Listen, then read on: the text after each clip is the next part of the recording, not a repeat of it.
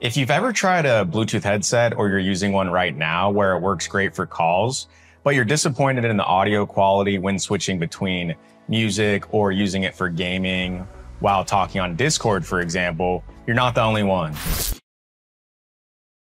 We're gonna put one pair of headphones made for work to the test and 4 different work headsets that are comparable to each other so you can hear the difference in audio between when the microphone's active and inactive.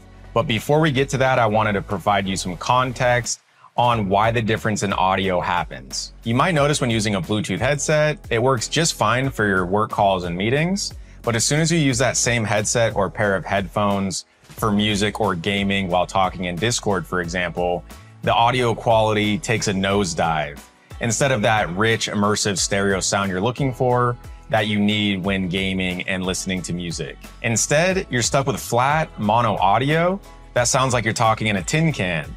And the reason this happens is because there's still limitations to Bluetooth. Most Bluetooth headsets use something called the hands-free profile, or HFP, when the mic is active. HFP prioritizes voice communication, but it compresses the audio to a lower quality mono output to save bandwidth. That's why your Bluetooth headset sounds so great in stereo mode, but as soon as you hop on a call or you're gaming and in Discord with the mic active, that's why you're having that degraded audio. But there's one headset on this list that keeps the stereo sound quality with the mic active. There's many different scenarios where your headset could be switching between stereo and call mode. For example, we personally use a virtual office and Zoom phone at the same time. Since the mic is always active in our virtual office, the audio stays in hands-free mode. So if you want to listen to good music audio in between calls, it's not going to happen with a Bluetooth headset. The only workaround in a case like this is you'd have to disable the microphone in between calls, which is less than ideal. Once you hear the different audio tests, let us know what you think on which one keeps the most comparable sound with and without the microphone active. Before we jump into the audio test though, a quick disclaimer. I'm using these 3DO binaural mics to capture the sound from these Bluetooth headsets. This setup gives us a solid baseline to hear the difference in audio quality, especially when the mic is active versus when it's not. But keep in mind, it's not a perfect representation of what you'll hear in real life. Everyone's ears and perception are a little different, so your experience might vary slightly. Still, this is the best way I've found to showcase what these headsets can do.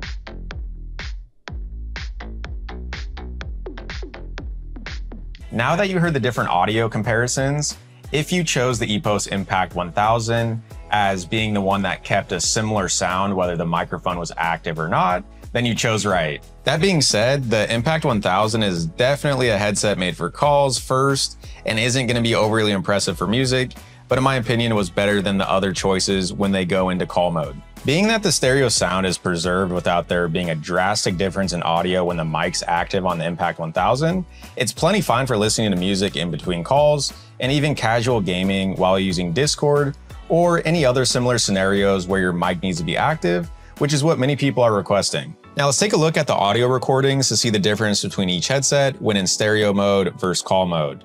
Starting with the Yealink BH74, as you can see here, when the music was playing without the mic active, this is what the audio was looking like.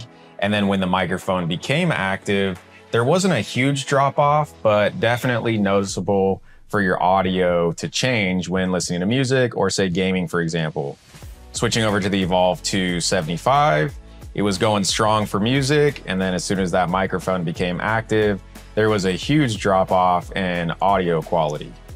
Going over to the Logitech Zone 2, I mean, this was going huge for the music quality. It seemed like it was going great. And then as soon as the mic became active, also a huge drop off. Going over to the Poly Focus 2 UC, same thing. It was going well for the music. And then as soon as the microphone was active, there was a significant drop off. Not as much as the Evolve2 75 or Logitech Zone 2, but definitely that's a noticeable difference. Going over to the XM5, as you can see, we got some crispy music happening.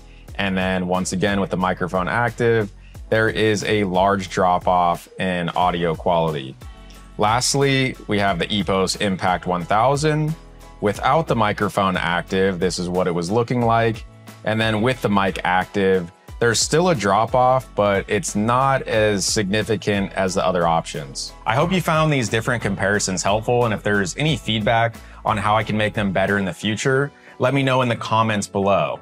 But overall, as you can see, all the Bluetooth headsets had a significant drop off as soon as the microphone became active, aside from the Impact 1000, which still had a drop off when you had the mic active, but it wasn't so significant like the other options. But it really just depends on your specific needs as to which headsets are best to consider. There's really not one best headset for every situation. So if you need help choosing the right headset for your specific needs, contact us today and we can help point you in the right direction and save you a ton of time and hassle doing all this research that we've already done for you.